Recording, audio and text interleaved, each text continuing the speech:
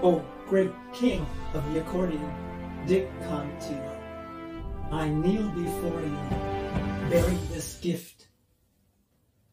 This miniature accordion was hand-painted and jeweled by me, and I want to present it to you. He's not buying it. Well, now he's gone, so I'll take the stool.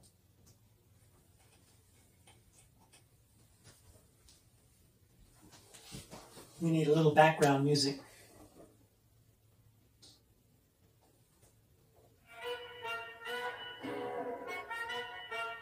That's accordion music.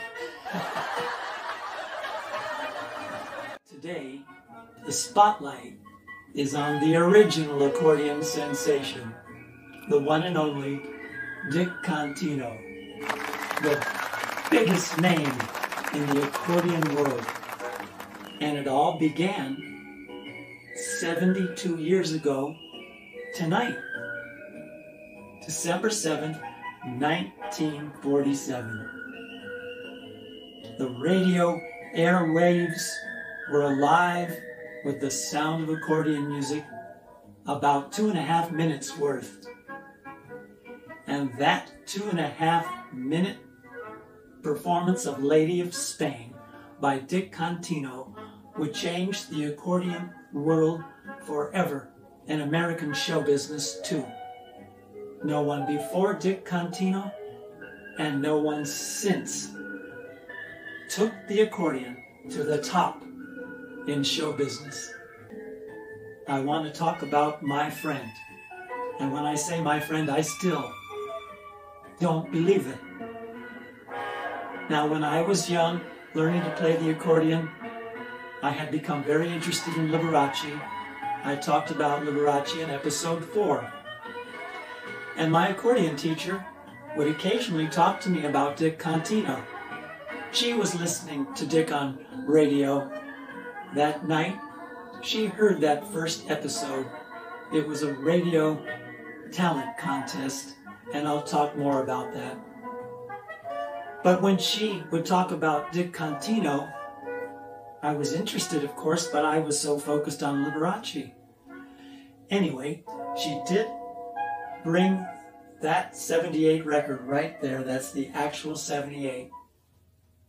She brought that and told me to take it home for a week and to bring it back at my next lesson. And I still remember being in my practice room. I put that 78 on and I listened to it many times. I knew I was hearing something great, but it would not penetrate until years later. Years later, after Liberace passed, I began to hear about Dick Contino. People would talk about him.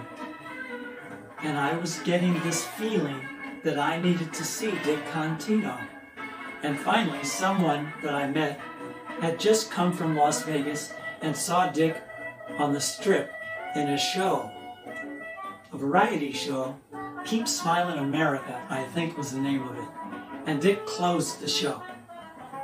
So it was now apparent to me that I must see Dick Contino live. I decided to see if I could contact him. I called information and I asked for Dick Contino in Las Vegas. The operator said, "I have D. Contino." And I said, "Let's try it." Well, the phone rang and this super cool voice answered. And I said, "Is this Dick Contino?" And he said, "Yeah." That cool Dick Contino voice. So we talked for a few minutes, and I told him I was an accordion player in San Diego. I made my living playing the accordion, and I wanted to come see him in that strip show. I don't mean strip show, show on the strip. So he said, "I'd be delighted to have you." A couple of weeks later, I was in the audience and they announced Dick Contino, the legend of the accordion. Dick came out to thunderous applause. There were women in the front row who were reaching up for him, fans. I immediately realized that this was another very important person.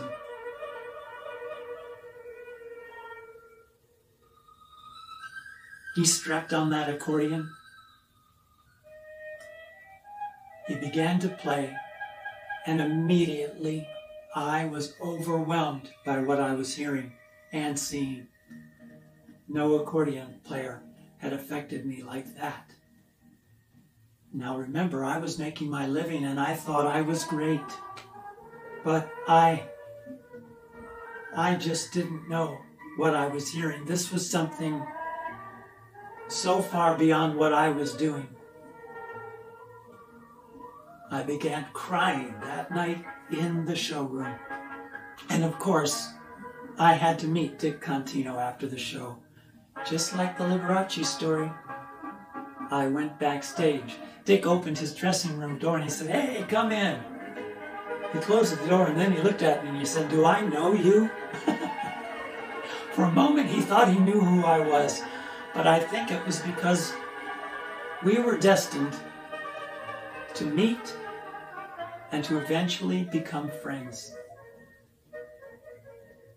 I still don't know how it happened, but Dick welcomed me into his world.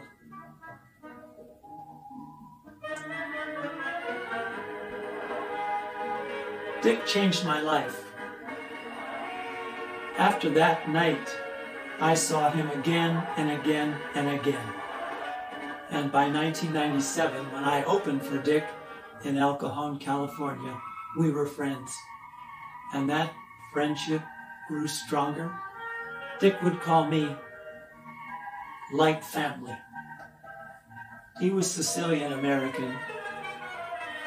And if a Sicilian says to you, "You're like family to me," it's special.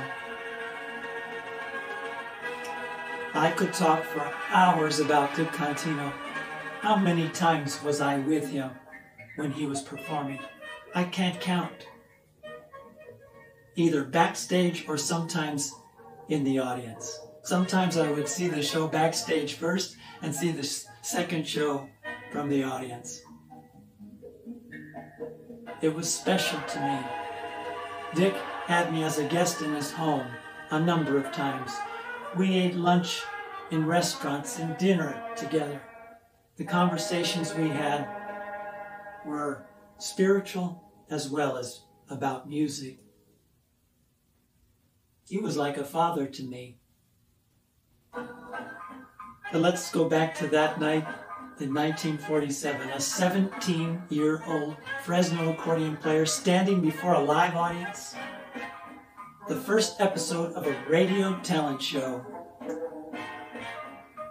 Dick didn't realize that night that this was an ongoing contest. He was just excited to be playing on radio. He thought to himself, thousands of people will hear me tonight. Well, it was millions that heard Dick Contino. And by the next day, he was being talked about all over America. He was literally a star. By December 8th, 1947. Well, this contest was a radio show that would play for a year. And Dick was unstoppable. No one could beat Dick Contino. And he was the grand finale winner. 1 year later, December 1948, in New York City, Dick was the grand prize winner, and he earned $5,000 that night. And of course, his career was like an explosion. He played the main rooms in Las Vegas, countless television appearances, 48 times on Ed Sullivan, from 1950 to 1967. He was the most important accordion player in the history of the accordion. And I can't tell you how much it meant to me that Dick Contino would come and listen to me. Dick heard me play a number of times. He said to me one day, after hearing me the night before, we spoke on the phone and Dick said, "You have your own style. You don't compete with anyone. Your arrangements are great. Your intros and your endings." Dick was famous for his extended endings. He said to me, "Just when I thought I knew you were going somewhere with your ending, you would surprise me." I was knocked out by that. I surprised Dick Contino, but it was Dick that inspired me to go further with my accordion, to put more passion into my playing, to put even more creativity into my arrangements. The accordionist I am today, I owe it to Dick Contino, I really do. I could talk for hours. I just want to say, Dick Contino, you mean the world to me. I miss you. I think about you every day. Thank you for your friendship, for treating me like an equal as a musician. That's unheard of. A superstar befriending a non-star. Happy 72nd anniversary in show business, Dick Contino. Thank you for tuning in, everybody.